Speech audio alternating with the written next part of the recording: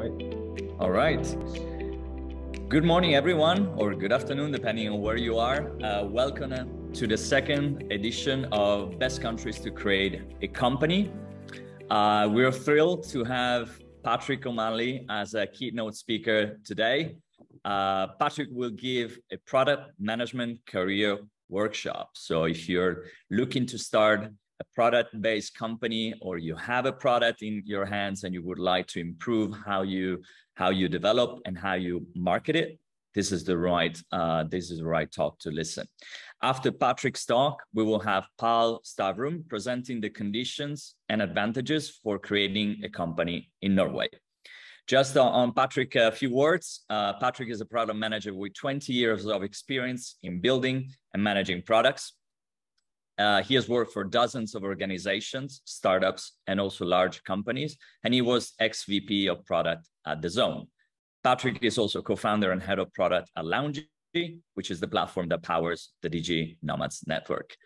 Patrick, the floor is yours. Thank you, Giacomo. Pleasure to be here. And it's always nice to talk about product management. I work as a digital nomad. I'm going to share my screen now and bring up my talk. You can tell me if you see it okay. I do my product management from my home. So it is relevant in a nomad context. And of course, that's really good as well, because if you have a startup or a company and you need to find people to work on your product, you now have access to a global workforce, people who are all over the world, although many of them are in Fuerteventura, but all over the world. And it's a great career to be in. It's a great role to have. It's not the easiest role to have. It's very challenging, but it is a job that is one in which you're constantly learning, one in which you are up against huge challenges, and you're working typically in a team, solving complex problems, often problems that have never been solved before. I will just say one thing to kick off the kind of product management, what's the word I'm looking for? Persona. Because a lot of people think that if you're going to be a good product manager, you're going to be like Steve Jobs. You're going to have a vision. You're going to come up with really good ideas. You're going to, be relentlessly demanding. And those things can be true, but most of what product management is about is working with people.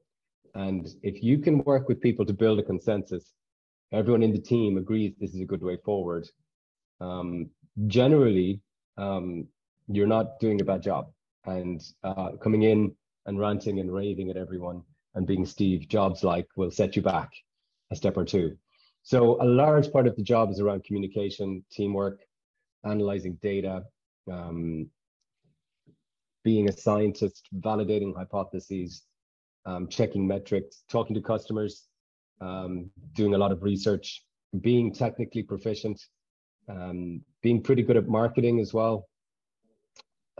There's so many aspects to it, but the place I wanted to start today, because this is, I believe, going to be addressing an audience today that may not be product managers and may be thinking to themselves, how do I become a product manager? How do I get into that job? How do I do that role? So I'm going to go on a bit of an allegorical adventure, meaning I'm going to tell a story, and then I'll bring it back together, and I will kind of tie it into what that means for you and how you can become a product manager. So so where do product managers come from? This is an interesting topic. If you look at me, I worked at many different companies before I moved to London in 2006 maybe, for a company called MoveMe, and then went on to work at Yahoo Answers.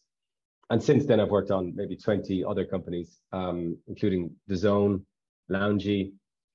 I could name lots of them, but this is the early part of my career. And what's interesting is I didn't do a degree in product management. If you are going to be an architect, you probably do go to college and study architecture.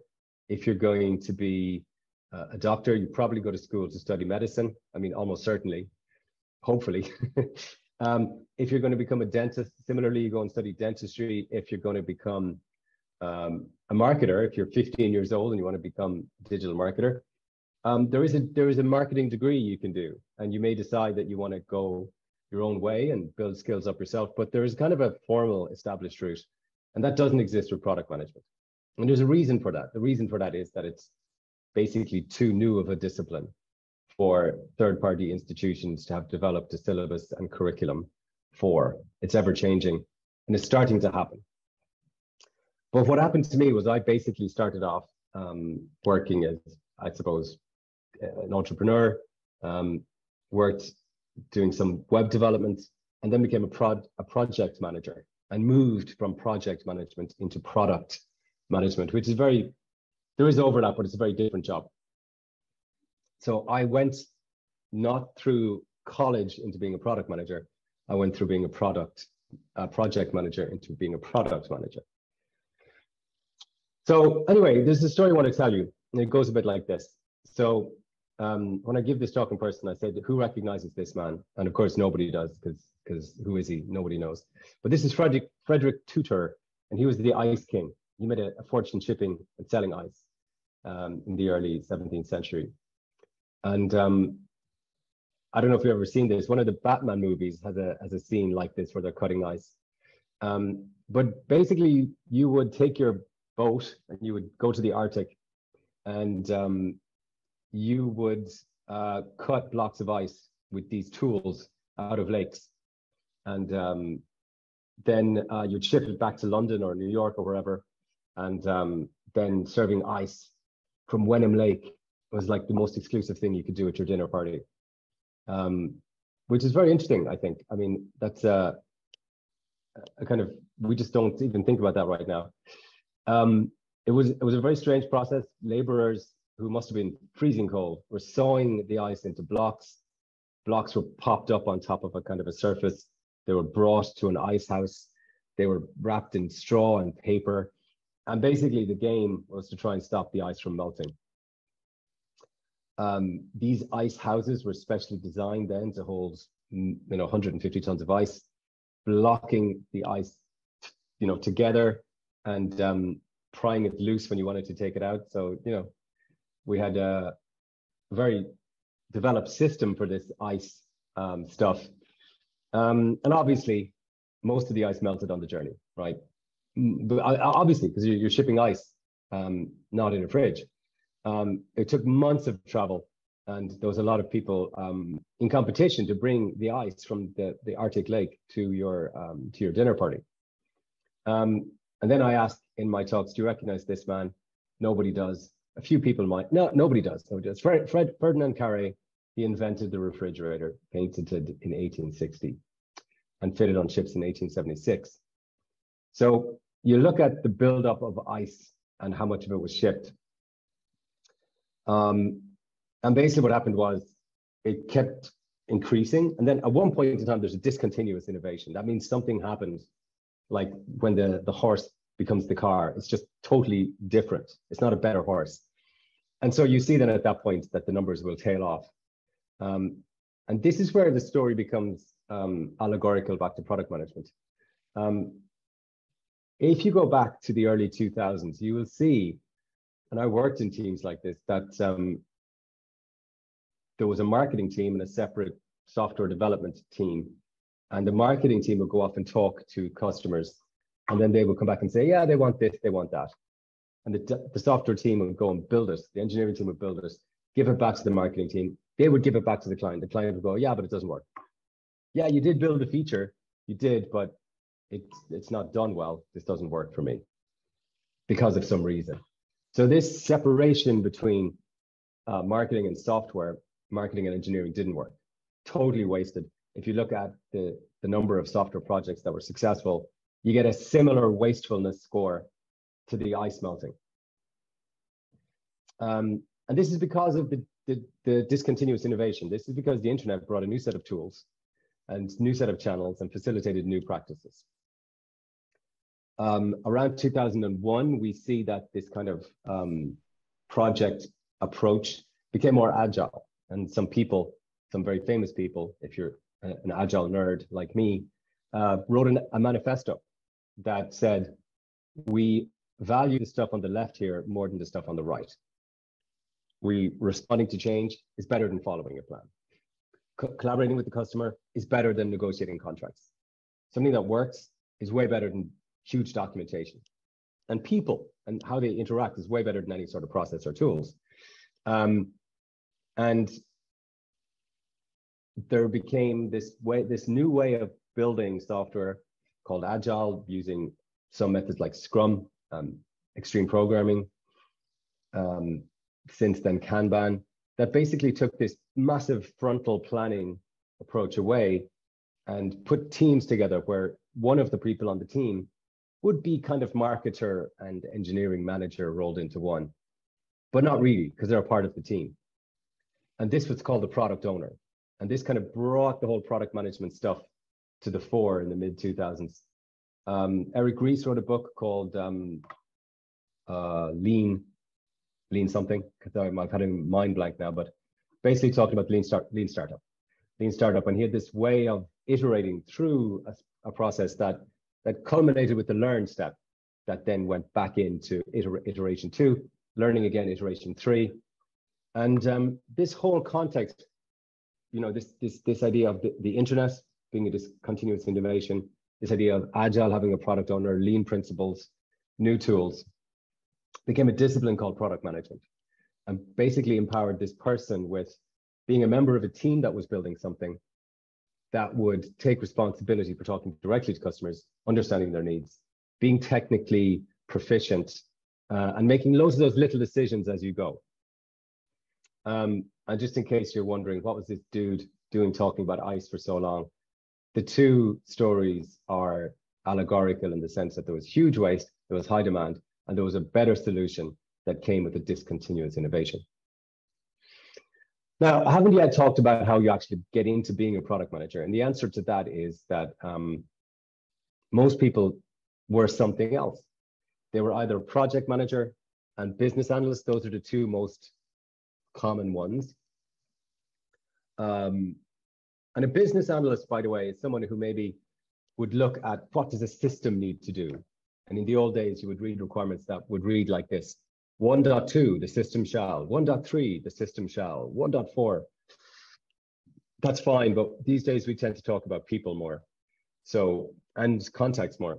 So we tend to say, when X happens, person A wants to do something or wants to see something. But a business analyst has got good technical proficiency skills and probably needs to, you know, level up when it comes to working with teams, setting targets, managing metrics, defining goals. A project manager, probably good at those things, but maybe is often kind of less technically strong. And again, that depends on the product manager. But they're often all over the, let's keep everything moving, let's know the people, let's know what the risks are, but might not be into, well, if I haven't optimized this for mobile, then 27% of my customers won't be able to use it effectively, right? So marketing people are also really good product managers. Again, they will tend to be really good at that marketing side. And again, sometimes less strong on the technical side. Architects, very strong technically, might be people who need some more experience with managing teams, and customer success, customer support.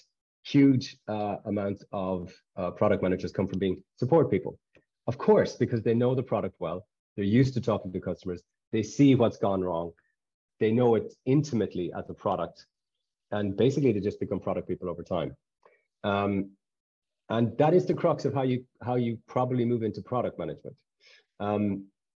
There are other ways of getting into product management, which would be finding companies where you can basically do 3 or 6 months as an intern. One thing you should know is that product managers tend to be very much outcome focused. So if you say to them, here's an Excel file with 1,000 rows, you need to go through each one and fix something, and then the team will deliver its thing on time, they'll do it. They're not above dirty tasks. They will do whatever it takes, testing, programming, anything that they're able to do to move the team forward. So if you were to find, lucky enough to find a place that said, hey, we'll give you a 3 or 6 month internship into product, yeah, expect to do some dirty work, but it'll be for the greater good. The other thing that I haven't got on the slides, but is definitely something that I see as being effective, is to build your own product. Okay, this is a tremendous way to bridge yourself into starting as a product manager. So, for example, if you've got an existing product as an entrepreneur that you've built, can you learn more about it? For example, can you, for example,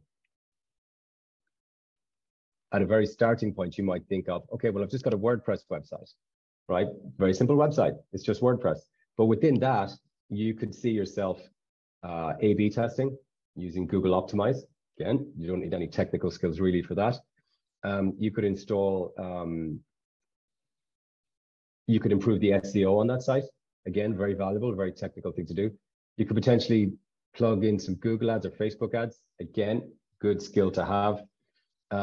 You could set conversion goals, hook up some metrics tools, and even on a very small website of your own that maybe just has blogs and videos and some other content, you could effectively be a little mini product manager.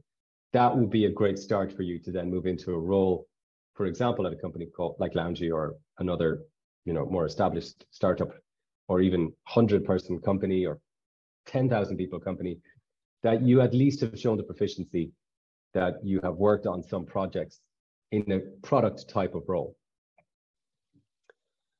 Now, you might just think as well about why you're there. I mean, the product owner, product manager, I think of them as the same thing.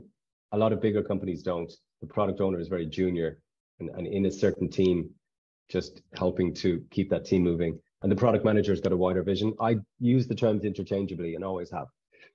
Roman Pitchler says the product owner has 2 main responsibilities: creating and delivering the vision. That is true. You may find that if you get a job as a product manager, there is already a vision, and that's fine. You just need to make sure one exists. And generally, you'll find that most people working on any sort of project, there is a vision there. It just needs to be clarified. You need to build consensus on it. You need to talk about it so everyone's clear about it. And Ken Schwaber says one person responsible for the ROI of the product, which is also true. What that person is responsible for the product's success. I spoke a little bit about this earlier, but I do want to talk about it some more. A good product manager has a vision, gets his hands dirty, I said, is an open and honest communicator, meaning that if you're not for real, you will get found out. A brilliant negotiator, encourages consensus. Being likable helps. If you're a real nasty piece of work, people are just not going to do anything for you. You need to understand the domain. So if it's pet insurance, you need to know a lot about insurance and pets to be effective. And you need to be passionate and committed. So think about this in terms of curiosity traits. Are you generally passionate, curious, people loving? Do you enjoy communication? Do you enjoy resolving conflicts? If you just can't do conflict at all, product might not be the place for you. And do you have this kind of care of duty to the end user of your product, that you will put them first? Bigger companies tend to be siloed: sales, marketing, engineering, finance. A product manager straddles all of those. So if you want to work with a bigger company, you will need to know all of the key people in all of these organizations. They will come to you and ask for stuff, and you will say no most of the time, and they will still like you afterwards. That's the goal. Sounds hard. It is hard. You get better at it. And that's better than before. Like I said, I've worked in teams where, engineering was separate from marketing. It's not great. So the product manager will seek to bring the organization together, will add value, and will basically explain to everyone who's asking for things and not getting them why this is what it is we are doing, why that is priority, what does value mean, and maybe I can't give you what you asked for, but I can do something for you so that we preserve the relationship. And when you've got product management working like that, the company is better than before. So look, I think this talk would have helped you realize that there isn't a degree in product management, although there actually is. I taught a degree in product management at Open Classrooms, and it's still there, but it was the first of its kind. And if you go to most universities, you won't find a degree in product management. So what I say is kind of generally true. So how are you going to get into it? Well, you're going to have to do it just by practicing, either on a side of yours, either by getting an internship somewhere, or by getting into one of those roles that we mentioned earlier, whether it be project management, business analysis, customer support, etc., marketing. Evangelizing product management, being someone who goes to product management talks or consumes content, reads all the books on the topic that they can find. Networking, if you know other product managers, reach out to them. I've seen people go from not product managers to product managers. It happens all the time, but you need to be open to opportunities, and you need to be someone who's going to find out about things if they open up, which is all about networking, which is all about the Loungy platform, and indeed this Digi Nomads network. Post things here, post product questions, and you have to enjoy it, because it is really hard. Everyone comes to you with all their problems. Solve this for me. And the reason that you love it is because the energy is high, and because you are ultimately at everyone's service. So think about how to get into those kind of roles, and how to build up your practice, and how to be more surrounded by product people. That's it. I'll finish now because I know people are probably going to have a few questions. It'd be nice to spend a few minutes if that's the case. And thanks very much. Thank you very much, Patrick. I think I have a couple of questions. So first is that, do you have any book that you would recommend to the attendees and to all the those who wants to learn about product management? Yeah, the book that everyone references is by Marty Kagan called Inspired. I don't think it's the best product book, but it's a very good intro to product management. So the book Inspired is a good one to get. Then there's a few others I'll just throw out there. If you're actually getting started in the job, the book I always give my product guys early is one that's called Bridging the Communication Gap by Gojko Adzic. Bridging the Communication Gap is an excellent book for some of the technical things you need to do. I also like a book about finding out what customers really want, which is called When Cabbage and Kale Compete, which is a really good book that I also advise everyone to get. The Lean Startup book is very good by Eric Ries. Yeah, and what else is good? Yeah, I mean, if you just Google best product books, you'll get a whole host of them. But those are some of my favorites. Oh, and the Mom Test. The Mom Test. Yes. So the Mom Test is about the fallacy of asking people, "What do you want?" and just taking their answers as gospel.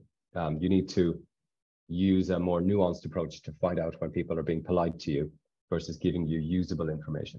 So that's a very short, very lovely, very valuable book. Is it not, Giacomo?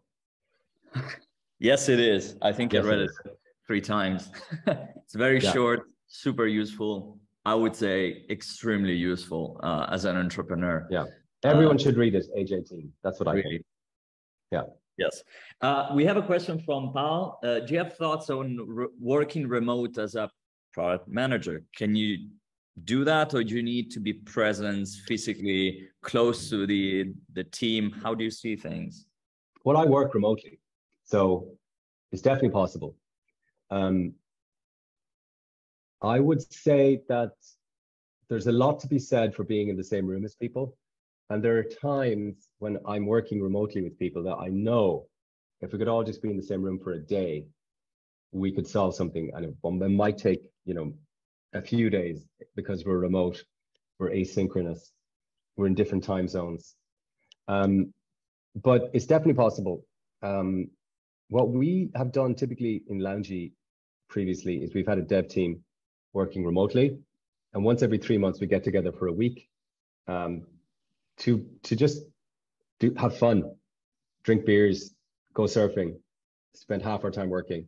And that works really well because it keeps the relationships between all the team members strong. But I've also had people who I've worked remotely with and haven't met them for a year. I just never met them in person. The one thing that you need to be aware of, I think, in this world is that you are gonna get more sensory information when you're in the room with people every single day. If we all go to the same office every day and I'm feeling a bit low or down or just not happy, you can tell from my facial expressions. And it's easier in some ways because you just go over to the team, sit on their desks, and lots of chat happens. So I would say it might be more challenging to do it remotely if you're a first-time product manager, but it is possible. And all I would say is if you're going to do remote product management or remote anything, then it's a really good idea that you check in emotionally with the team. There's been plenty of times when I knew the most important thing to work on, and some of the members of the team are like, "Yeah, I'd like to do this first," and I let them do that first, even though I don't care about that thing. But everyone needs to have a sense of autonomy. Everyone needs to feel like they get a choice in what they work on. That doesn't mean they can do what you want whenever you want. It just means that there's give and take.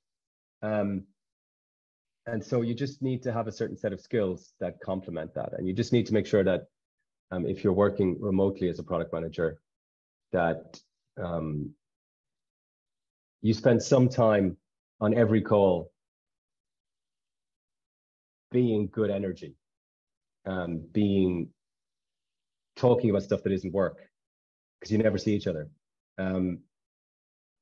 Referencing people, like, if one of the people in the team just did a marathon or you can have a laugh together. That's really important. And that relationship, those relationships will be intact. Hopefully people will trust you.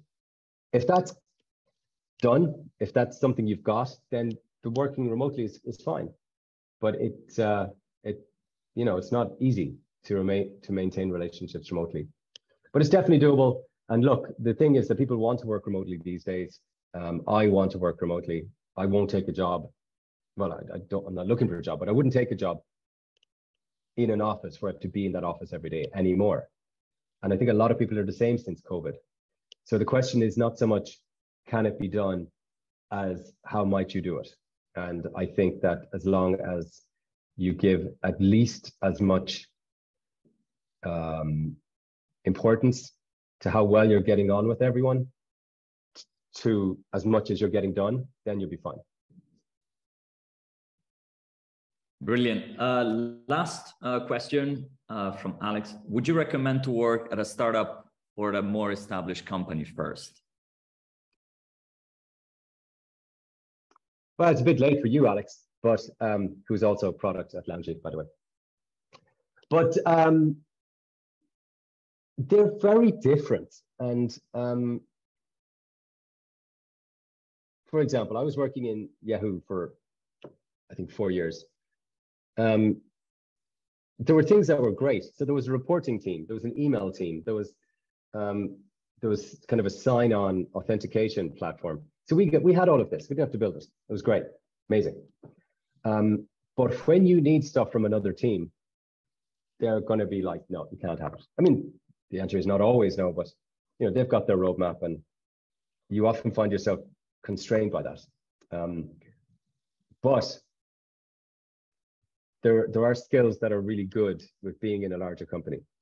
If you work for Amazon, for example, You might be given one step of a sign-up flow, and that's your whole job, right? That's you. That's it. You don't work on anything else.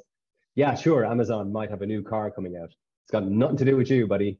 So, you know, and let's just say you got a job as Salesforce tomorrow. Well, it's a very established product.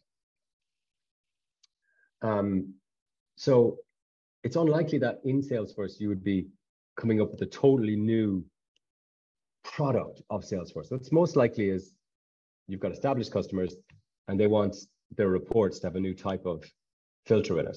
So it's very detailed. Whereas, contrast that with being in a startup where literally you will do everything. You will be involved in marketing. You will be involved in support. You will be involved in probably some design choices. You'll be involved in the product specifications, new features, metrics, everything. So if you were to start off and have a year or two at a startup, I think you would be a more rounded product manager. You would have experienced it all. If you work at a bigger company, you probably have far less breadth of experience. But again, if you worked 2-3 years at Salesforce, you might find it easier to get a job. You're like, oh, you worked at Salesforce. That's impressive. And you probably also have a few skills that you wouldn't get at a startup, like navigating very large organizations and so on. But because it was a straight question, I'll say startup as a straight answer, if you had the choice. Yeah. Thank you, Patrick. Just very last before we move into Pal Talk, Maria is asking, when they're looking for candidates or product managers, are they looking more around looking at your degree or more the experience? I guess you answered probably. Yeah, but then I probably answered that one already, but I mean, definitely experience, because, but like having, my dad once said to me, you know why you do a degree? I was like, why? And he goes, because you say to an employer, we can give you something very, very hard and very, very complicated, and you'll be able to do it. So I would never downplay having a degree or a master's. It's always going to stand you in good stead. But product people are very practical. And if you are coming to me with no degree and you're like, yeah, but look, here's my own website and all the stuff I've implemented on it. Google ads, Facebook ads, SEO. These are my things that I've done. I drive traffic this way. And then I've A/B tested this. And if you can show me that, that's worth more than a degree in literature, because, you know, you're showing me a lot of the personality traits. That's basically what I think you need to know. If someone's hiring you as a product manager, they're looking for personality traits, because the rest, you know, they're going to have to teach you anyway, or show you anyway, or you have to learn it anyway. Every product is so different. Loungy is so different to Salesforce, right? Which is so different to TikTok, right? The products are very different. So if I'm hiring a product person tomorrow, they need to be curious, passionate, empathic, detail-oriented, good communicator. All these things we talked about, those are the most important things. So, and also, this kind of bonus point here, do stuff that not everybody else is willing to do. Like, if you wanted to come for a job for Loungy and you had studied Loungy, don't turn up to the interview without having logged in and signed up for the product. That's just wasting everyone's time. Why should I give you a job as a product manager? You haven't even tried the product. Like, so that's number one. Number two, try it on all devices. Number three, sign up for the emails, look at our marketing, look at our webpage, Google us. What are people complaining about? You can say, well, listen, people seem to be complaining about this feature. I would change it this way. Automatically, you stand out as someone who is a self-starter, can be independent, isn't just going to sit there waiting for instructions, but will have to get up and go. So personality traits. And that's why I always recommend, like, you know, have your own website and show me what you've done. But the last thing, sorry, we'll add one last thing. There are not enough product managers, right? So when there's not enough product managers, the hiring these days, it's not like, well, you have to have 5 years experience or you don't get in. There's not enough. So somebody who is talented, who has the right personality type, who interviews well, who has done the research and has got some experience that they've got from their own WordPress site or something, automatically you're at the top of the pile. And so feel brave and go for it.